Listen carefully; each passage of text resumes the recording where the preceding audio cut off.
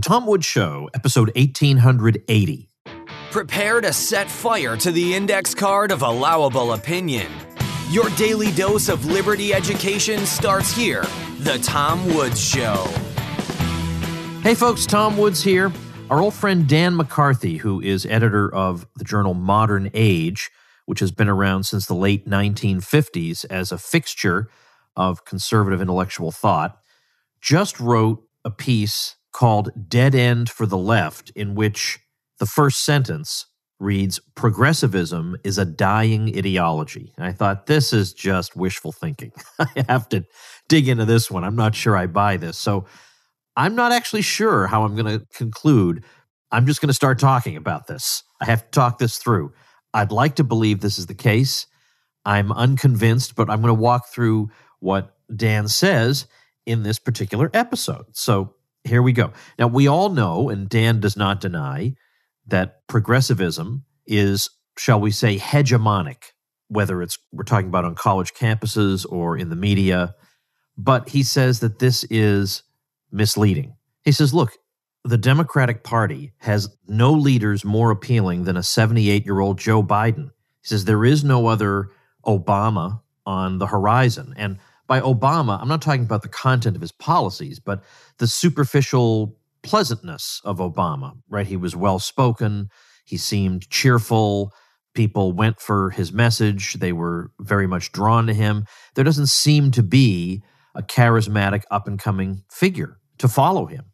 There's nobody in the House or Senate who's youthful, who stands out in this way. And when we think of people like Beto O'Rourke or Alexandria Ocasio-Cortez, well, they have their popularity in certain circles, but even AOC, who's much more popular, is certainly too extreme for most people. She appeals very much to the left, but she's not going to be able to generate a successful national campaign. The successful national campaigns by the Democrats have by and large occurred by trying to suppress the AOC message the best they can. And then Dan goes on to say, look, try to imagine how a party could have had more advantages in 2020. You had the COVID-19 fiasco. You had an economic downturn, but that was, of course, caused by the lockdowns, but that didn't matter. They could blame the sitting president for that. They had nonstop for 4 years demonized Trump as uniquely wicked in the pantheon of American presidents. And clearly, if you know American history, he doesn't even scratch the surface in terms of the possibilities of wickedness in the American presidency. It's not even worth talking about. He's nowhere near the worst of the presidents. And yet, after all this, after more or less making people afraid to admit they supported him, all these kinds of things, the best they could do, they were not really able to crack Trump's base and the Trump vote. Now, let me read Dan's own words. With a decisive margin in the battleground states amounting to only to some 70,000 votes, it is not hard to imagine that absent COVID and the recession, the incumbent would have prevailed. The clearest lesson of all was that without the demonic caricature of President Trump to drive Democratic turnout in 2018 and last year, the Democrats would have no magnetic pull at all. All right, now let me read just the remainder of what he wrote, because there's not that much. It's worth thinking about. I'm just not sure if it's too clever by half. I'm not sure if it's too optimistic. So we'll think about it. He says, progressivism is exhausted. The radical ideas it promotes today were hatched in gender studies programs and other arcane precincts of the academy 30 or more years ago. Its economic nostrums are even hoarier, or else, like modern monetary theory, they are the mere reductio ad absurdum of Keynesianism and socialism past. The universal basic income is a crackpot panacea with roots extending as far back as Thomas Paine's Agrarian Justice pamphlet of 1797. Novelty is not a criterion by which conservatives judge the worth of an idea, of course, but thinkers who consider themselves progressive are under pressure to show that there are new vistas toward which they wish to lead the country.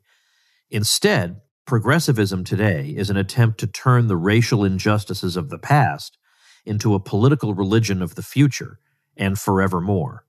Can blaming the Americans alive today for the evils that their ancestors overcame as well as perpetrated really be the basis for a sound psychology, let alone politics, in the 21st century?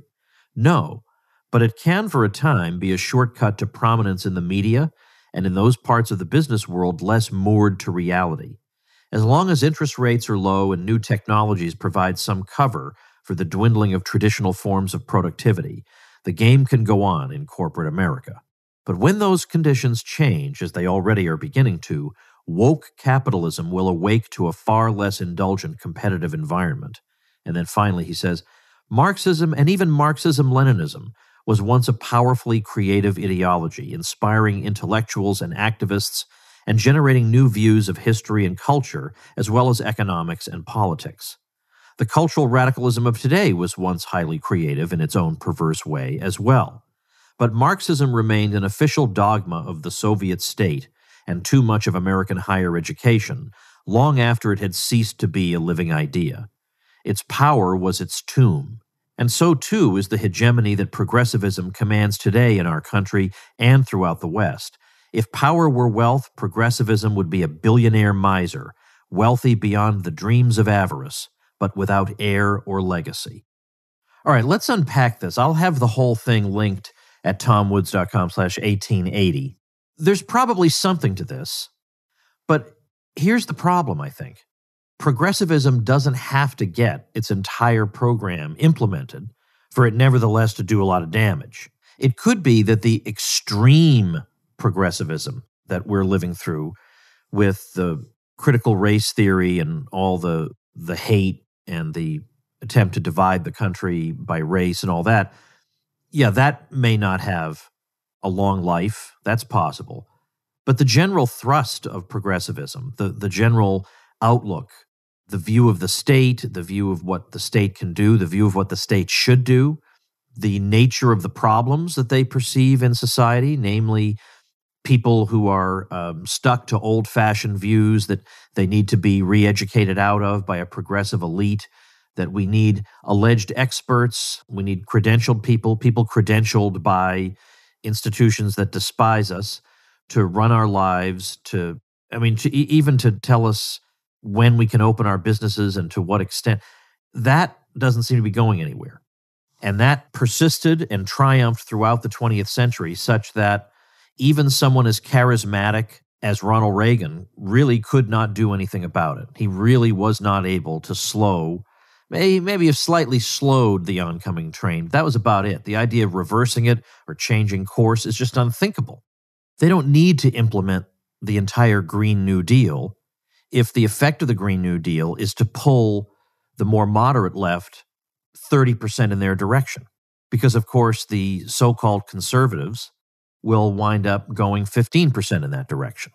And that's the trend of the 20th century, and I don't see what's stopping that from continuing to be the trend in the 21st century, is that they set the agenda. Regardless of any of the points Dan makes, they set the agenda. They've been setting the agenda. They decide what matters. Like, for example, the environment was not really an issue in the past. Yes, of course, we had Clean Air and Clean Water Acts and all that. But let's say in 1980, the candidates were not really talking about the environment. And then I remember in 1988 hearing Democrats saying, the environment is going to become a major issue in American politics. And I remember thinking, what are you talking about? It's not even on anybody's radar. I mean, of course, we want to keep an eye on the environment, but it didn't seem to be a top priority of anybody. And then it became that because they demanded it. Or the gay marriage issue. Nobody was talking about gay marriage in the 1980s. And in the 1990s, the Clintons made absolutely clear how against it they were. The progressives made that their agenda, and they got it because they set the agenda.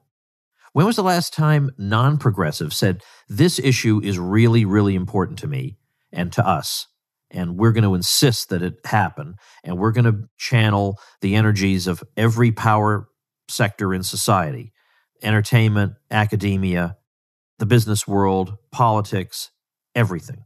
That never happens. That has never happened. That's impossible for that to happen. Incidentally, I guess people in the LGBT world are much more forgiving than I would be, because when all of a sudden gay marriage became required, like everyone had to believe it, or you were a bigot and they were going to ruin your life, like they did with that guy who I think he created the Firefox browser and he donated to something for a traditional marriage and they just ruined his life. When all of a sudden you had to favor it, and then, well, what do you know? Everybody is enthusiastically in favor of gay marriage.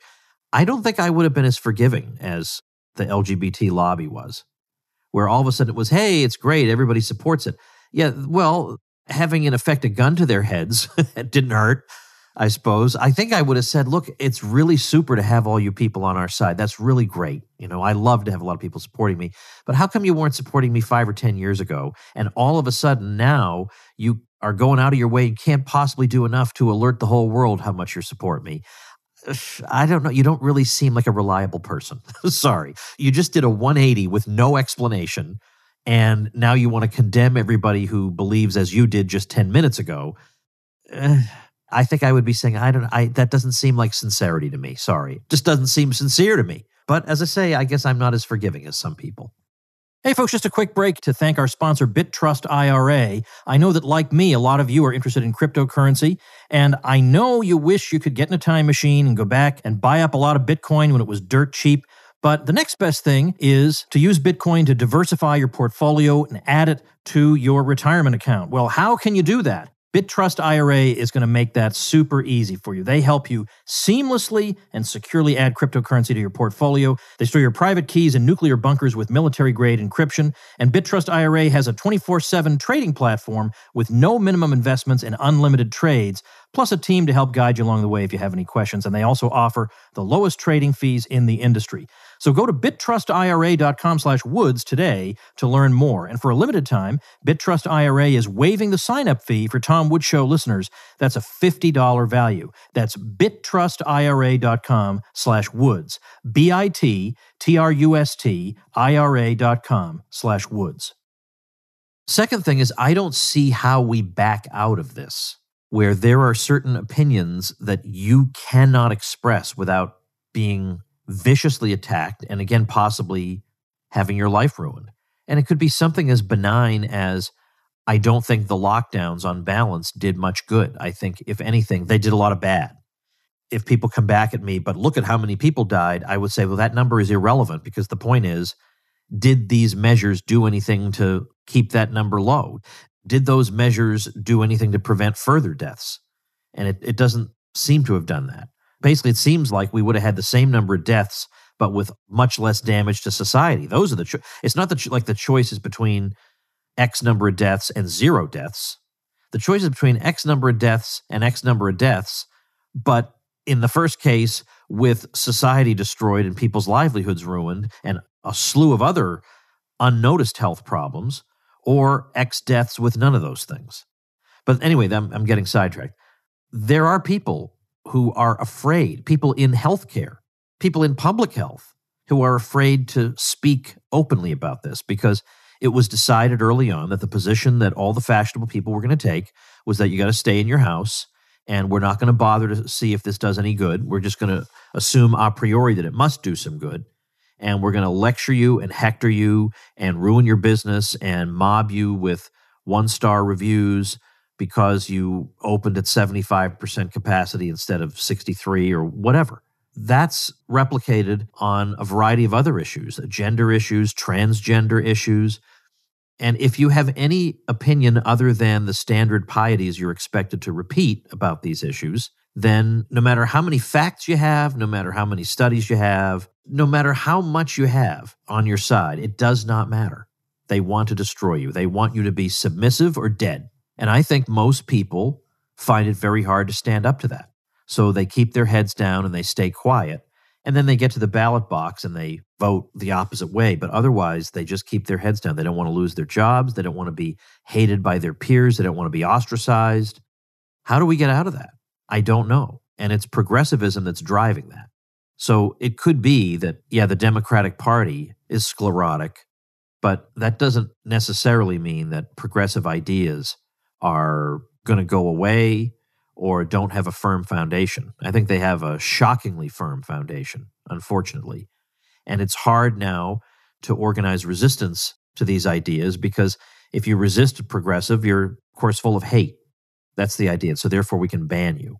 Even though these have to be the most deranged, hateful, destructive people I have ever seen. But you're the hater because you disagree with them. Moreover, let's look at Ron DeSantis' Florida. Even here, where people have mostly resisted the crazy lockdown nonsense to the extent that they could, and of course the governor has resisted it for the most part, they still voted for the $15 minimum wage, which goes to show they don't understand how wage rates are determined. They don't understand what an economic law is. And they think outcomes they prefer can simply be legislated into existence through threats of violence, and that that's the way social life works, that you can override so-called economic laws by use of sheer will, which, by the way, is how every totalitarian in history has thought about the economy. I don't need your so-called economic laws. The force of my will is enough to overcome them. Okay, that's one way to look at the world, I suppose. Given how little people are taught about the economy, real economics, given the propaganda they get in secondary school and college, I'm surprised it's taken this long to get to a point where people have just become completely unhinged from reality when it comes to economics. They want endless stimulus payments. They want endless debt. I'm surprised it took this long to get to this point, but this is where we are. And meanwhile, anybody who warns that there might be problems here, and this has happened, people who've just warned, I think this might be a little bit too much, have been savaged in the media. And then, of course, the question becomes, if progressivism really is a dying ideology, what replaces it? What coherent replacement exists out there? And we can certainly say, and I know Dan would agree with me, that Conservatism, Inc. has not exactly given the country a coherent replacement. Who even knows what these people believe? My experience with the official organized conservative movement is that these are a lot of third-rate mediocrities on the take who have think tanks that exist for the purpose of continuing to exist, to fundraise so they can exist further, so they can fundraise further. In terms of an attractive alternative to progressivism, they're all over the map. Yeah, we want this healthcare intervention, but not that 10% crazier one. Or we want 90% of the lockdown policy you want, or whatever it is. There's nothing attractive or original about it. There's nothing exciting about it.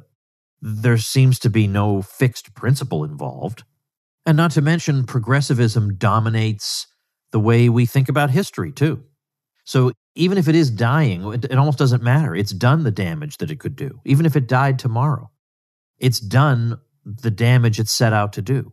Because most Americans do look at American history through a progressive lens, which means it's almost hopeless to imagine that they'll ever draw the correct conclusions in the present. Because they think in the 1930s, Franklin Roosevelt rescued the country from the Great Depression, which was caused by capitalism. If you think that way, you are never, ever going to get things right. Never. If that's the way you look at the world, you're never going to get it right. So some of us fight back. I mean, I wrote the Politically Incorrect Guide to American History. That did very well. But there's only so much we can do. The official precincts of the conservative movement are occupied by people who can't stand the sight of you and me. So conservatism is hopeless at this point. And I say that as somebody with great sympathy for conservatism and who's learned a great deal from a great many conservative thinkers, but it's hopeless right now, what they're serving up. Now, as long as we're talking about history, I might mention that just the other day, I mentioned this in my email newsletter, the most recent episode of the Politically Incorrect Guide animated series was just released. Michael Malice and I have a cartoon that we do together, comes out once a month, and the most recent episode is a Politically Incorrect Guide to Communism. Now, you might think, well, communism, right? That died a long time ago, but obviously some of the ideas persist.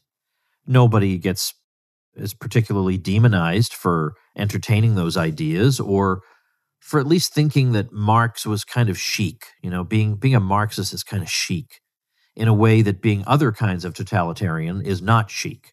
And of course, when it comes to knowledge of the crimes of communism, it's shocking how little Americans know. When I used to teach college freshmen Western civilization, I don't know if I ever came across anybody who knew about what happened with the Ukrainians in the terror famine of the 1930s. I don't think any of them knew about that. And we're talking about millions of deaths engineered deliberately. I don't think any of them knew about that. And there's no particular urgency about making this kind of information known, whether in the entertainment world or elsewhere. I did an episode of The Tom Woods Show a long time ago in which I went through the amazing article written by Eugene Genovese, who was an ex-Marxist, a brilliant historian. And in 1994, in a periodical called Dissent, he wrote an article called The Question. And the question he had in mind was for his fellow travelers, what did you know and when did you know it? And the reference here is to the crimes of communism. And he knew full well they all knew everything, and they knew it at the time.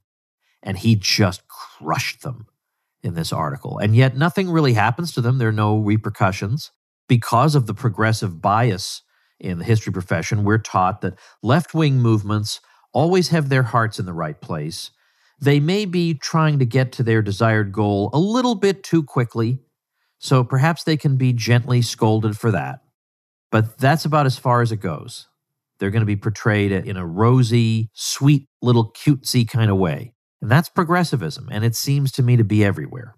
So it's possible what Dan's saying is true, but maybe he's conflating progressivism with the fortunes of the Democratic Party. The Democratic Party is indeed in upheaval. That's true. But so is the Republican Party. The Democrats have the advantage that the ideas that they at least give lip service to are taken for granted as simply obvious by a vast swath of the population and are repeated constantly from the mouths of most of the opinion molders in the country. That's a pretty big advantage to have. All right, folks, before we go, I want you to know about a listener named Ross Ticknor, Ticknor. He's an audiobook narrator, and he's heard me say that most audiobook narrators sound like they're reading the instructions for operating a microwave oven. And if you've listened to a lot of audiobooks, you know what I'm talking about. And I've had some of my books read that way, and it makes me crazy. So he thought to himself, well, I bet I could read a book better than somebody who reads it like it's the instruction manual for a microwave oven. So he started to do not only podcasting, but audiobook production. And so the most recent one he did was for a book featured on Dave Smith's Part of the Problem podcast called Status Schmo, One Man Against the Status Quo by Burt Walker. And he says he just loves the book. He knew he had to produce the audiobook, so he went ahead and did it. So if you like audiobooks, but man, you know what I'm talking about, it is just like a drone reading them to you, then you might want to check out Ross's website where you can listen to him read books for you. And that's RossTicknorVoice.com. RossTicknor voice.com. I'm going to link to that at tomwoods.com/1880. And I thank Ross for using my link to get his web hosting for that website. And if you do that for the site you're thinking of creating, I'll promote your site, get you in my private bloggers group where you can get help when you need it, and I'll send you some tutorials to get you up and running super quickly. All these are free bonuses. All you got to do is just get your hosting through my link. Details for how to do that at tomwoods.com/publicity. See you tomorrow. Become a smarter libertarian in just 30 minutes a day. Visit tomwoods.com to subscribe to the show for free, and we'll see you next time. Like the sound of The Tom Woods Show? My audio production is provided by Podsworth Media. Check them out at podsworth.com.